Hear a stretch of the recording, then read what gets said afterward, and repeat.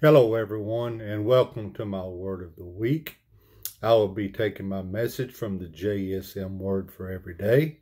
I will be reading from Genesis chapter 1, verse 2. And the earth was without form and void, and darkness was upon the face of the deep, and the Spirit of God moved upon the face of the waters. The darkness that was here prevalent was taken away only by the Spirit of God as he moved upon the face of the waters. As someone has well said, the moving of the Holy Spirit is the first sign of life. There is a darkness in the heart and life of every unbeliever. Regrettably, there is also a darkness in the hearts and lives of many believers because of wrong direction, erroneous doctrine, or failing to take advantage of God's prescribed order of victory. That darkness cannot be removed by humanistic psychology, by therapy, by a change of environment, or scenery, or in fact by anything that man has to offer. Let me say that again. That darkness cannot be removed by humanistic psychology, by therapy, by a change of environment or scenery, or in fact by anything that man has to offer. But it can be removed.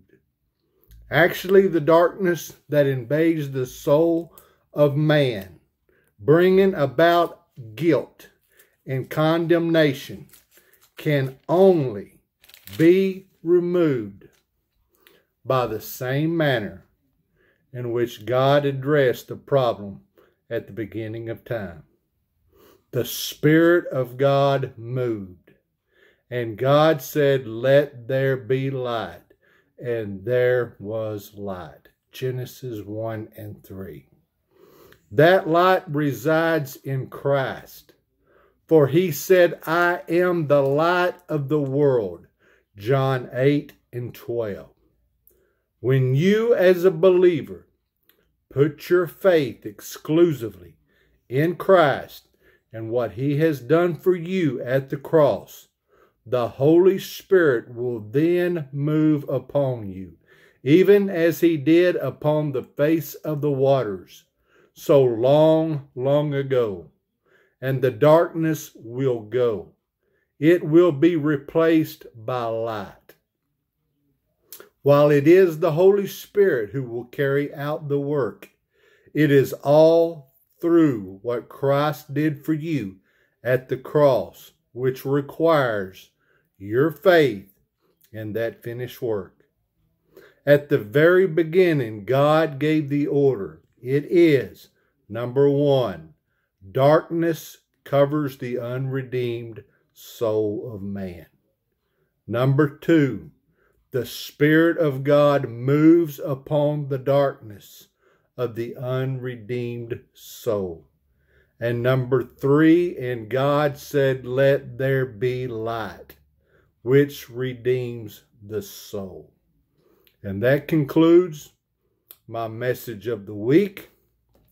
And remember that God loves you. If you're battling with something, it's time to let that thing go and to surrender it to God.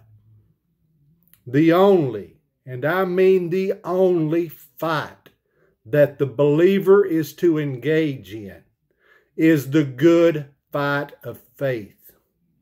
The believer can't save themselves, and the believer can't clean themselves up. It takes the power of the Holy Spirit. So whatever that thing is that you are battling with, lay it at the feet of Jesus. Lay that thing down at the foot of the cross, because it was there and only there that all principalities and powers And that sin which so easily besets you was paid for. Christ nailed it to his cross 2,000 years ago. When Jesus said it was finished, he meant what he said. It is finished. So I say to you, stop fighting a fight that has already been won. Everything that the believer needs in their walk with God has been paid for in full by Jesus Christ our Lord. So let that thing go and place your faith. Anchor your faith in Christ and his finished work, and yield to the power of the Holy Spirit, and let God move.